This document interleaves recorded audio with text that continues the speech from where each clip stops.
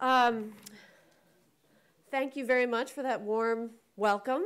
Thank you for inviting me here. I am delighted to spend a whole week in Jerusalem with my husband. We never spend a whole week together, ever. So this is really delightful for me. And I'm especially delighted that we are spending 2 days together talking about social emotional learning. And I understand that that has been a topic of focus for almost a year, and that there was a conference a year ago focused on the same topic, which is very exciting because this is an area that has been around for decades, but has only recently really garnered the attention that it demands. And I'm really excited to be talking about it. So I have 45 minutes to tell you everything I know about social emotional learning.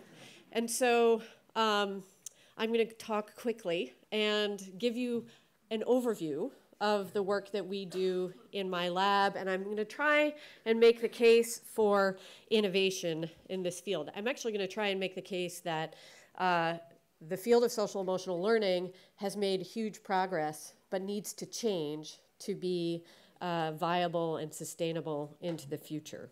And some of my colleagues in the field don't like it when I say that, but I think it's really important, as we heard in the very beginning, for fields such as this, academic disciplines, for educational practice to be reflective and self-critical and to grow over time. And so I'm going to make that case for you today. So I'm going to, in 45 minutes, talk about 4 main things. I'm going to very briefly share with you some of the background of our lab, the lab that I have at Harvard. And then I'm going to tell you in just a couple minutes about 20 years of science in social emotional learning. So we'll do that very quickly. And then I'll talk a little bit about what we know is most effective from practice. And then the bulk of my time I hope to spend in this area, which is to say, to really think carefully about what have we learned and how can that make our work more effective. And I think that there are new ways to think about the practical work. So I'm going to talk about implementation and new approaches to practice. I'm going to talk about how we talk about the field, so the language that we use, and this will be very brief because I have a session later today where we'll go deeper in that area. And then I'll share with you a little bit of our experience contextualizing SEL from our work in the US to other places. Okay, so in the EASL lab, which stands for Ecological Approaches to Social and Emotional Learning, we call it EASL because we don't want to say all those words every time. The words are important because much of the work in social emotional learning until now has been very focused on individual children and youth and their skills. And our view is that the science tells us that we have to step back and look closely and carefully at settings, ecologies, in addition to individuals. And so our lab is organized around that premise. We do 3 main things. We do research and evaluation. So I'm a developmental psychologist by training. I do big longitudinal studies following young people, their parents, their educators from early childhood through adolescence, tracking the relationship between experiences and social, emotional, and behavioral outcomes. So we do lots of research. We do big randomized control trials of interventions, of programs designed for early childhood and elementary school settings. And then we build on that scientific enterprise to design new strategies. So we have a big focus in our lab on creating practical tools that can be used in early childhood settings, in schools, in out-of-school time settings that respond to the evidence. And then finally, we do a lot of work communicating with the field. So we write briefing reports, we create tools to help those who are trying to learn about social emotional learning get access to the most sound evidence, to make judgments about what's important to them, to think about their priorities. So we create tools for the field. And I'm going to share with you a little bit of each of these things. Before I go on, I'll just say again, and this I think echoes the comments from the very beginning, which is that our lab is grounded in a discipline called prevention science. And prevention science is a field that had its origins in the 70s, late 70s, early 80s, in clinical practice focused on clinical disorder, so mitigating and moderating clinical disorder.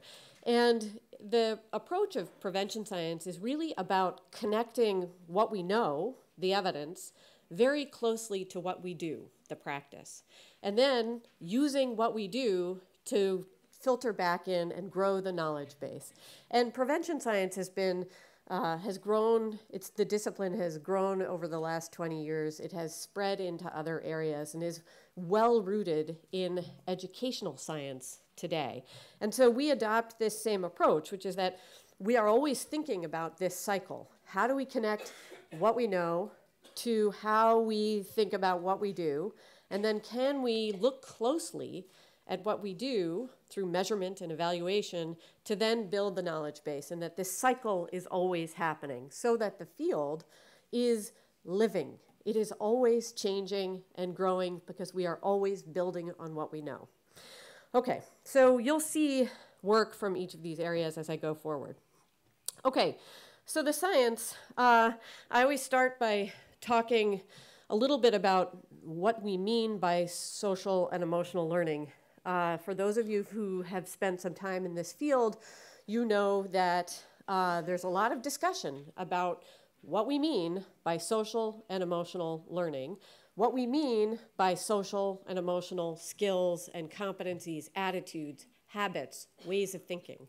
And I spend a lot of time in meetings. Everybody has to go to a lot of meetings. And every single meeting about social and emotional learning that I go to begins with the question, what are we talking about? And we still, after 20 years, are asking ourselves this question. And so I'm going to give you my view of what we're talking about for social emotional learning. So I start always with the classroom. This is a classroom with some small children in it, but you could imagine any educational setting with which you are familiar. So it could be an out-of-school time setting, a youth development setting. It could be a classroom for 10-year-olds or 14-year-olds. Just put your head into that setting and imagine an academic task. For 4- and 5-year-olds, this reading with an adult in the classroom is an academic task. They are learning about words. They are learning about narrative. They're learning about some kind of content that is in the book that the teacher in this picture is reading. And just imagine, what does it take for that group of children to engage in that academic task? They have to organize and focus their thinking. They have to look at the page, the pictures on the page. They have to hear the words, and they have to look at the teacher. They have to respond to something that might be coming from another child who is sitting with them. So they have to organize and marshal how they think. They have to manage their behavior. If you imagine children this age sitting that close together, there's lots of this. And they have to manage that. They have to control that so that they can hear what the teacher is saying. They need to have relationships with those around them in order to trust them, to hear what they are saying, and have a relationship with that adult who is communicating something very important. And then finally, always, in every moment, we are emotional beings, so they have to understand and manage the feelings that they're having in that moment. These key features of the social and emotional world are not characteristic of just those children in that classroom. That adult, that teacher, the educator, has to do all 4 of those things as well. So those social and emotional phenomena are really about that system in the classroom. And that's how we think about social and emotional learning.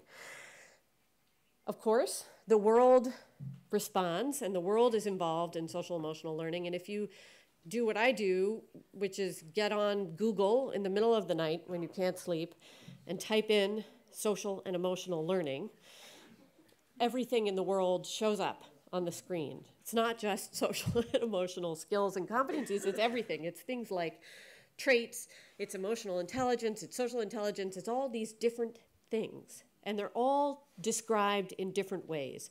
And that in itself is actually quite a good thing. It's a good thing to have many disciplines and perspectives and ways of thinking contributing to the dialogue about social emotional learning. The challenge is that it gets very difficult to be precise and specific and focused in the work. We just spend time having arguments about what's important. And so in our lab, we have tried over many years to distill different literatures into a kind of coherent and specific view of what kinds of skills and competencies are included. And I'm going to share this with you now and know that there are lots of different perspectives on how this work is organized. So based on the literature, we organize social and emotional skills into basically 6 complicated categories. So 6 categories, 3 that I would describe as skills and competencies, and they're in the cognitive, the emotion, and the social domains. When one talks about social and emotional learning, what comes to mind are social and emotional skills.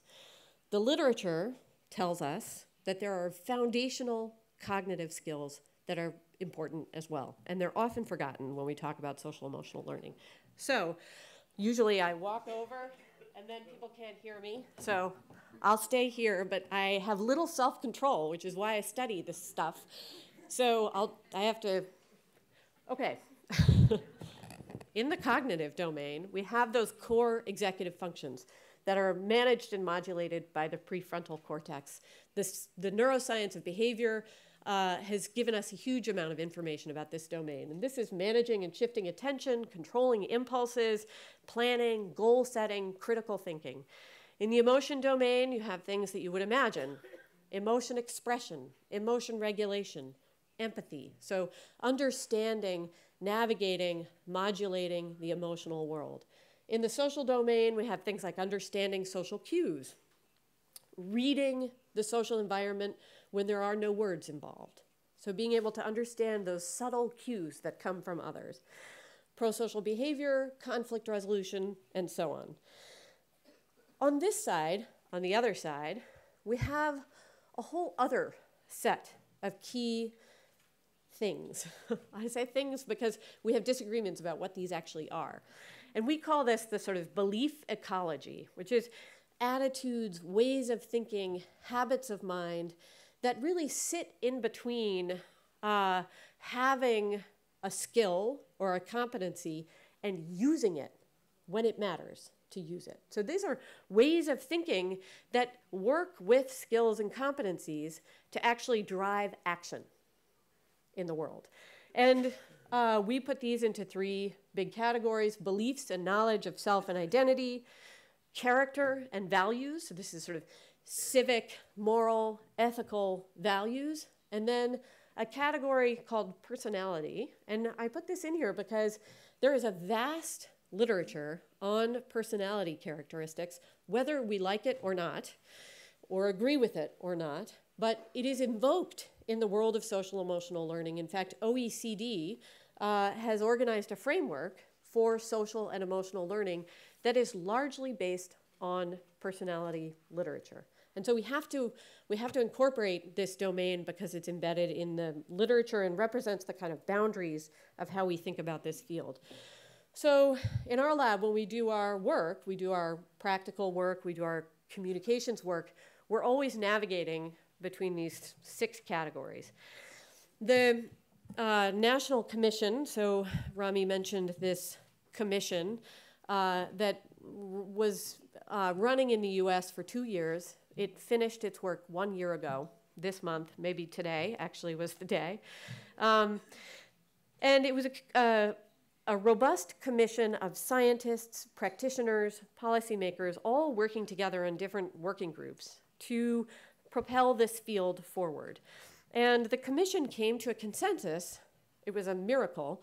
The commission came to a consensus about what was included in this big domain and developed this graphic. It's very consistent, I would say. I was on the commission. It was very consistent with my view of what's included. But I think it's a nice configuration to show the dynamic interplay between skills and competencies, which you see in the center. So we have rigorous academic content and learning experiences, so we never forget important academic work, surrounded by those key cognitive, emotional, and social competencies. And then in the ring, the next ring, we have character and values on one side and attitudes, beliefs, and mindsets on the other. And then right here, on the outside, we have the context. Everything is situated in a learning context or a learning environment and a set of key relationships. I think this is a very good model to work within. Okay, last thing I'll say about this is I'm a developmentalist. I worry about human development. And I worry that we in our field, sometimes in the field of social emotional learning, get imprecise with regard to human development and what we know about human development. So when you look at the materials aligned with social and emotional learning, when you look at programs and practices, they really aren't developmental. So not everything I've just described to you is important all the time. Things progress developmentally. Some things are very important at certain stages and then set up the next stage of development. And so in our group, just focusing for now on the cognitive, emotion, and social domains, those that were in the middle of that graphic, we think a lot about the kind of developmental progression and how we might be very precise and focused in our practical work by thinking developmentally. And so this is a configuration that we put together in this sort of first phase, which is really the first years of schooling, ages roughly 3 to 6. The literature tells us that these kinds of skills and competencies emerge and expand rapidly, particularly those core executive functions. The prefrontal cortex expands tremendously during this period. And that's when those core executive functions, focusing attention, working memory, impulse control, if you think of any 2 or 3-year-old, you know that impulse control is something that is happening. That's what's growing during this developmental period. We have also basic emotion skills, basic emotion and behavior management, and then sort of foundational social engagement. The reason I spend so much time on this is because if we were to identify a set of practices and try and build complex social problem solving for 4 and 5-year-olds, we would be working in the wrong area. And that's what many practices in social emotional learning tend to do, is that they seem like they target lots of skills that are too complex for the age group. So my point is, think developmentally and focus on specific areas depending on the age and stage of the child involved or children involved. This set of skills set up the next set, more complex versions of each of these. We have in phase sort of stage 2, ages 6 to 9-ish, which is when children begin to take over management of their own lives. They begin to organize their own backpack, for example. This is a big phase in my household. When do you have to take care of your own backpack that goes to you with school, goes with you to school? Will you remember all the things that go in it? To take them out at the end of the day, to put them in at the beginning of the day. That's planning and organizing and setting goals.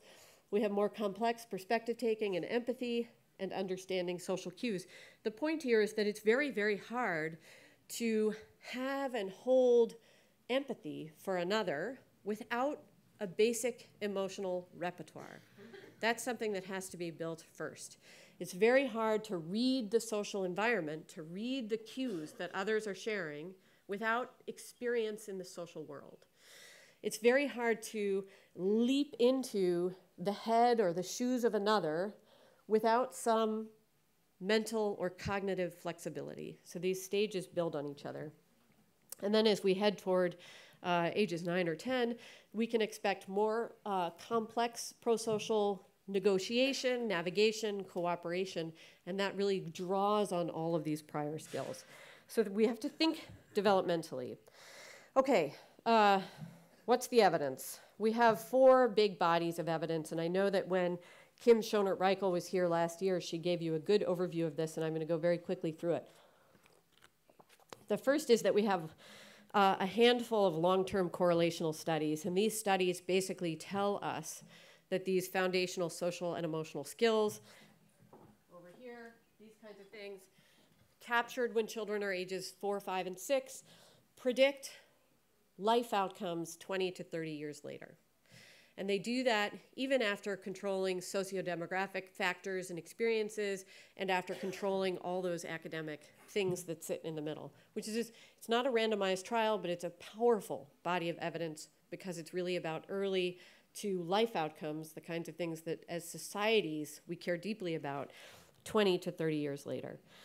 We have many, many, many studies of interventions. So we have lots of studies where someone has adopted a program, randomized schools or classrooms to either have the program or not, and then followed children, adults over lots of time. I've done many of those studies myself. And across those studies, generally we know that when we intervene and directly manipulate this body of skills and change them, we see outcomes that we care about. And we know this from these kinds of programs. I'm going to come back to this. These are the kinds of programs for schools that are adopted and tested. We call them comprehensive SEL programs. This is the famous meta-analysis from 2011 that basically said across 213 studies, we know that we can acquire the outcomes in the social and emotional domain that we expect.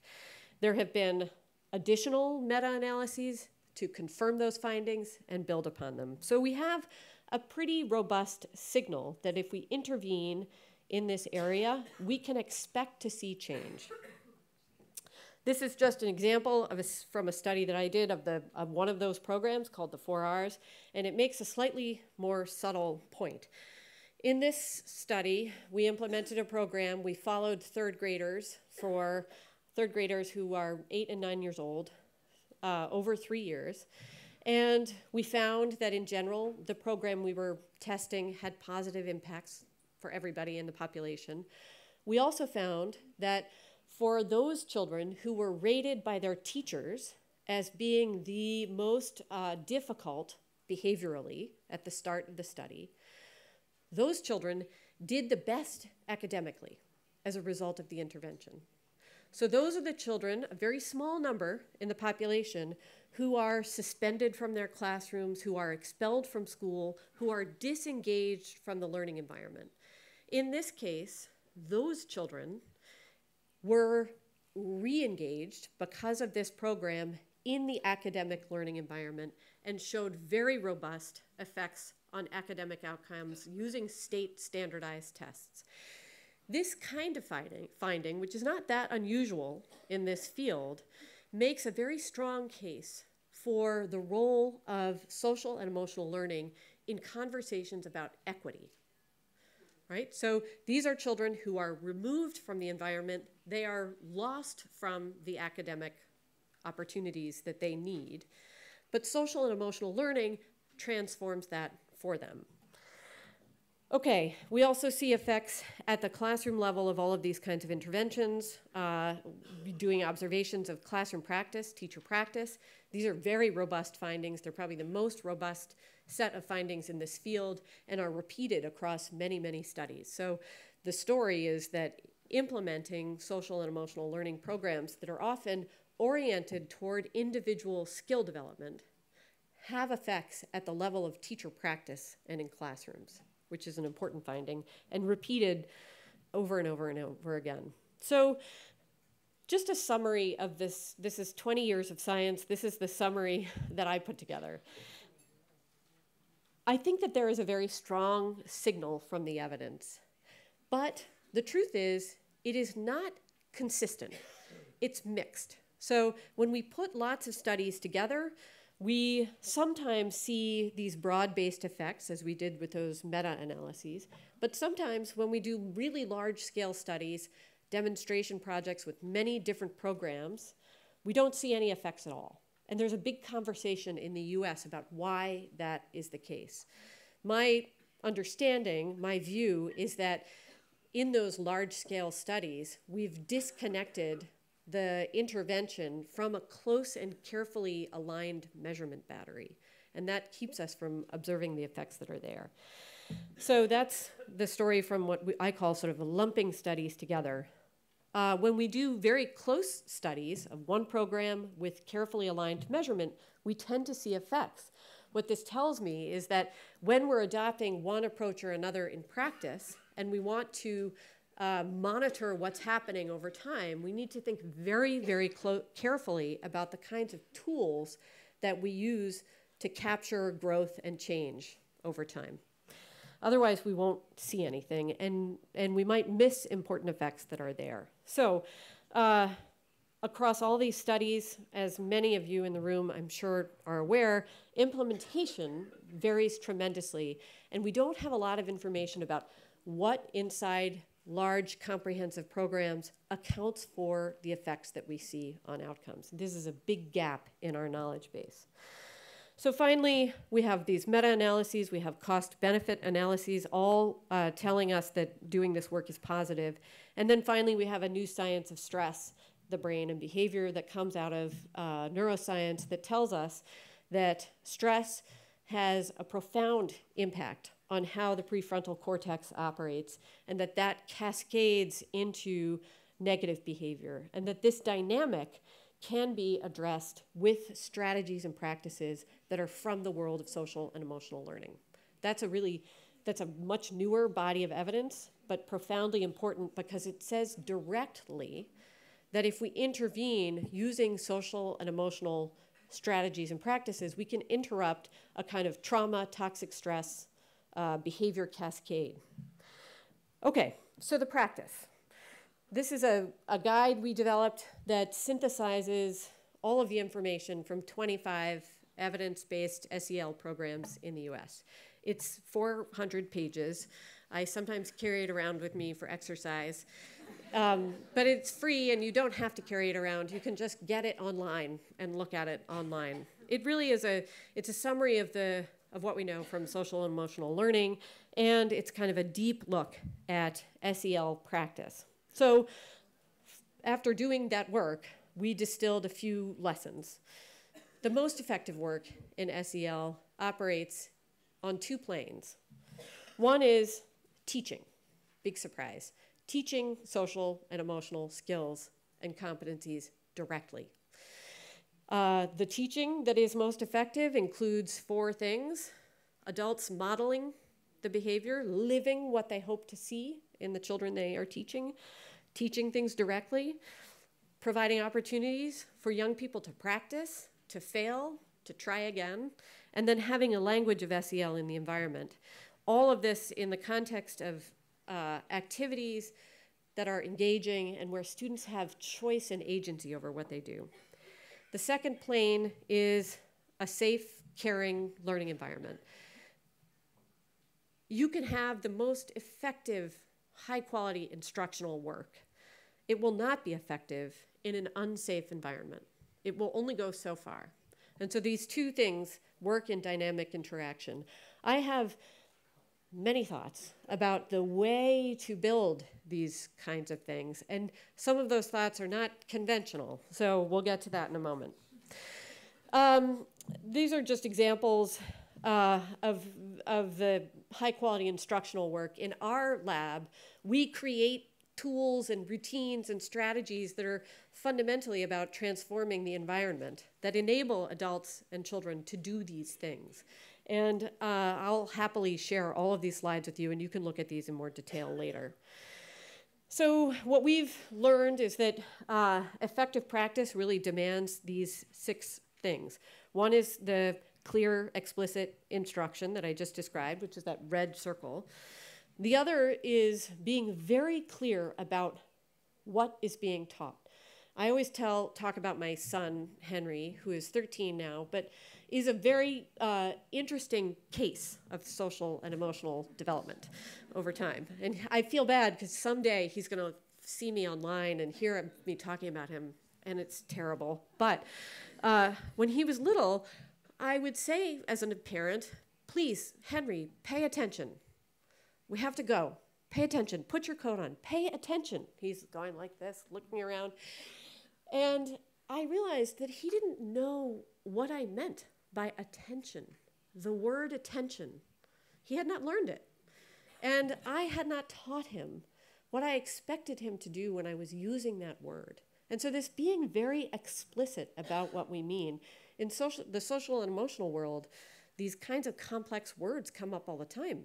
A word like respect is foundational to social and emotional interactions and relationships, but it's very hard to understand. It's a sort of complex idea, and we don't teach it. So being explicit is critical. Defining expectations, or having goals and priorities, building a positive culture and climate, thinking about how to integrate the work into the everyday of every school and the entire setting. Of course, focusing on adult well-being and adult competencies, and then thinking about how to extend the work to the broader context. And I almost kind of order these in a hierarchy, which is that we need to be very clear about what we mean and then extend outward into the environment. So to be really robust and vibrant as a field and to sustain the work, I think we need three things to propel the field forward. Integration into the structures and practices of schools and schooling. I don't think that it's effective to have a set-aside, standalone program. We've done that for 30 years almost, and it has shown us where we can go, but it is not the end point. So I think we need to think as a field more directly about how to integrate the work into, wow, I'm running out of time. Integrate the work into the sort of fabric, okay, I'll make it, the fabric of schools and schooling, focusing on adults, and then thinking about how to maintain quality and sustainability practices on the ground. I'm going to talk about each of these. So now on to innovations. Yes. Okay. 15 minutes. Right? Okay, I can do it. So now thinking about innovation.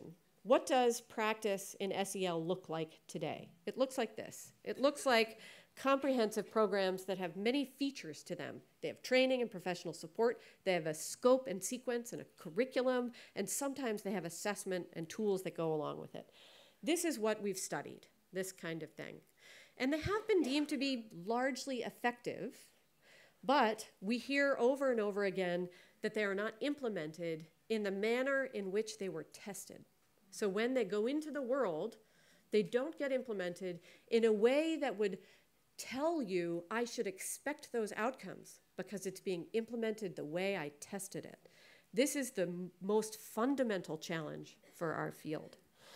So I ask the question, how can we improve these interventions? What should we do? Let's come up with something slightly different. And I think about interventions in this domain on these two dimensions. One is resources, up and down. The other is flexibility, how adaptable it is going across. And I put existing interventions in the high resource. It takes lots of time, it takes money, and it takes support and training. And low flexibility, meaning we don't know how to adapt them so they suit lots of different settings. And my work is about that corner. Highly flexible, easy to do, and adaptable. And this is where we're doing our intervention development work. So what I'm thinking is, how do we identify strategies and practices that are common to effective curricula and design them as individual things that anybody can adopt and do? I get very excited about this idea.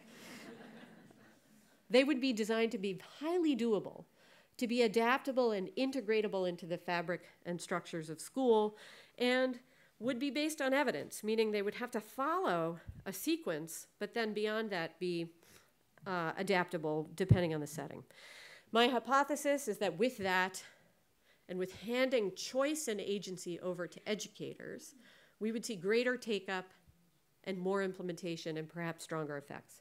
So I won't talk about this. I'm just going to skip over it, but you can look at it later. This is really a prototype. We designed a set of interventions focused on one set of skills, self-regulation and executive function, and we did a bunch of tests on them. And you can read this. We did lots of piloting, adapting, revising, and then a test. And lo and behold, we saw large effects in the areas specifically targeted by these games. Those were in areas of executive function, attention, impulsivity, regulation-related skills as reported by teachers, and then an extension to general pro-social behavior. So we had an idea that if we designed something that was simple and doable, it might have high impact. So we developed a whole body of work focused on something that we call kernels of SEL, strategies and practices focused on social emotional learning. And we asked the question in the beginning, how do we identify these kernels? Where would they be? It's not, it seemed easy in the beginning, but it was not easy. We thought, okay, the best practice is in evidence-based programs, but what we need to do is turn those programs into data and then identify common strategies and practices across them. So we coded 25 programs, we identified common elements or strategies, we made decisions about what to design, we designed them, we piloted them, we redesigned them many times, and now we're next week beginning a test of them in British Columbia. So we started by coding programs. This is a table from that guide that I just talked about that is 400 pages. These are the data we use to identify common strategies. And I'd be happy to talk about that more later. One example just of common strategies, these are programs, these are strategies. In every single of the 25 SEL programs that we coded, every single program has a routine for physiological regulation. Every single one. They all look quite different from each other. So the way they are operationalized is different, but they all have the same steps. They're the same. I think that that one strategy embedded in those complex programs might be an active ingredient that accounts for its impact. So I think there's real value in identifying these strategies. It'll build our knowledge base. So far, this is what we've done. This is what they look like. They look like this. Yay! It feels so little for so much time. But each one is one card. Each strategy is one thing. It's this. And each strategy has 3 parts. Making it explicit. What is the skill? What does it look like? Why are we doing it? So that's one part. The second part is something that you do, a strategy, a practice, something that happens that adults and children do together. And then the third part is on the back of the card. It's at the top. Debrief. What happened? What was it like to share your feelings with everyone? Do we think animals have feelings? Can you tell me why?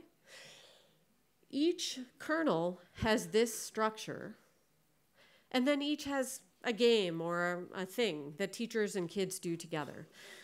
My feeling, my hypothesis, is that handing these cards over and giving educators agency and choice in what they do based on what they are seeing in the students in their classroom will start them doing it more. And in each of these cards, teachers are expected to do the work with children. So we have, instead of the kind of practice that we see in comprehensive programs, which is I'm going to teach you, here we have I'm going to do this with you.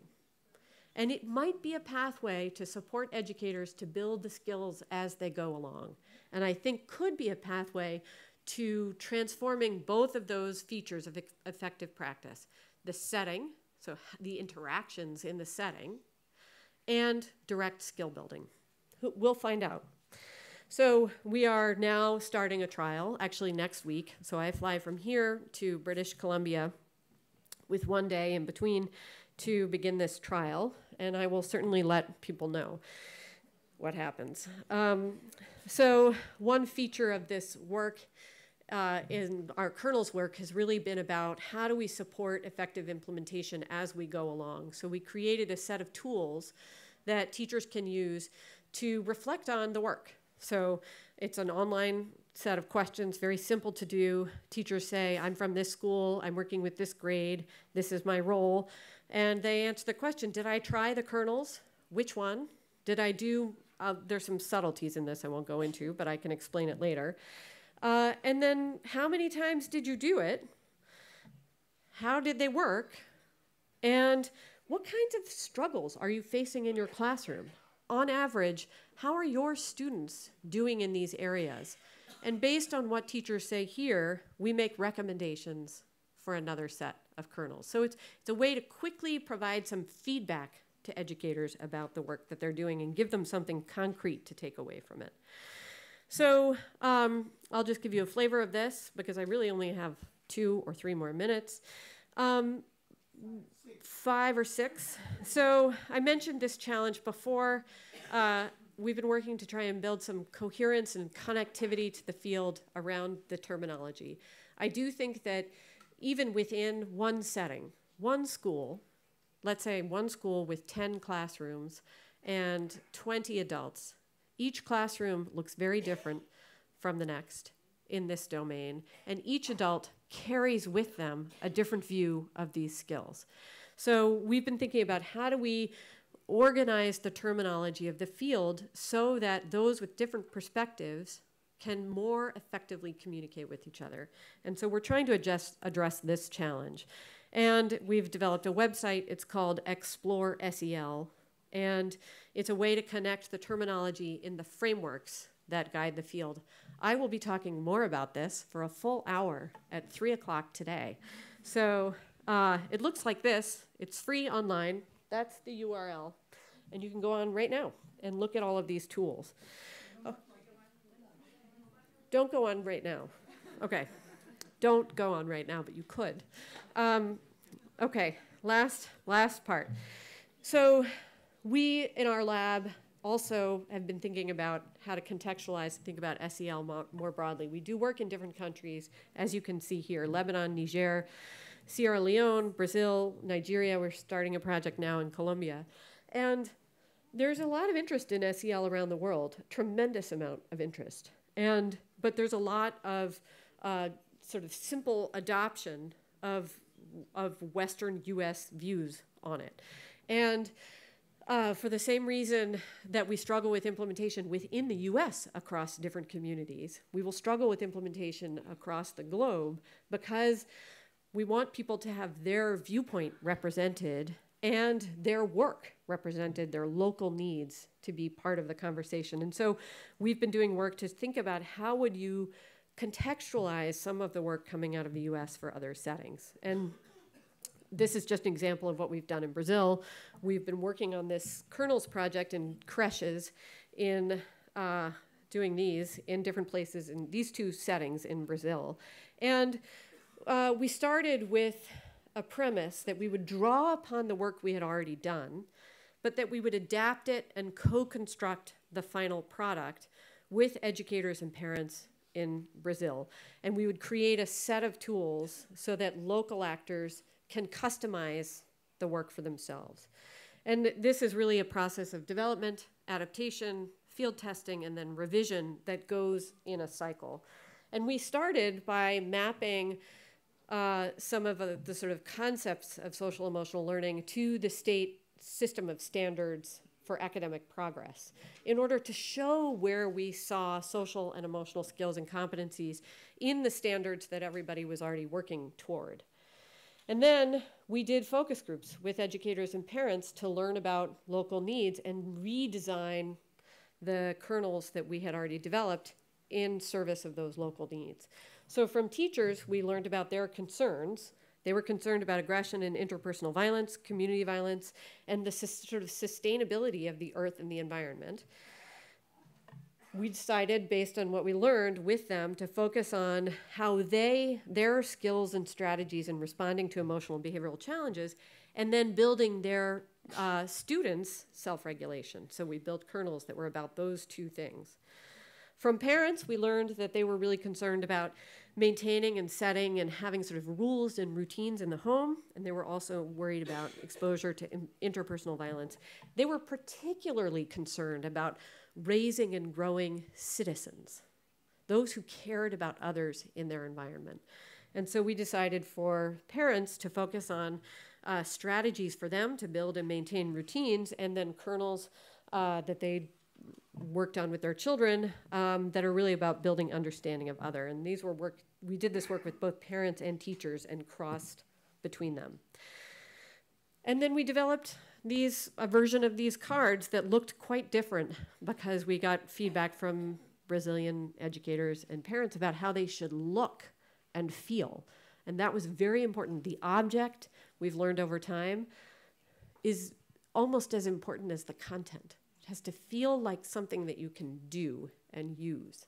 And that's often locally derived. We're just about to start a test of these. So now I'm at the end. That was a lot of information. So hopefully you'll walk away with all of it, but at least these three things. First, that social emotional skills and competencies are multifaceted. There are many important skills and competencies. They are deeply developmental, and they are situated in connected, supportive relationships and settings. We cannot ever forget the setting. Approaches that are effective are targeted, and they do the work in ways that are relevant to a local setting. It has to be highly relevant to the work, to the priorities of a local setting, and they go between adults and children. And that, my view is that to push the field forward, to keep it vibrant, to make it really live up to its promise, we need new approaches. We need to think beyond the programs that we have. And we need these approaches to be more targeted, more flexible, more portable, and more engaging. And that we have to operate with these notions of contextualizing the work for a local setting, whether it's in the US or across countries. And that's all. Thank you.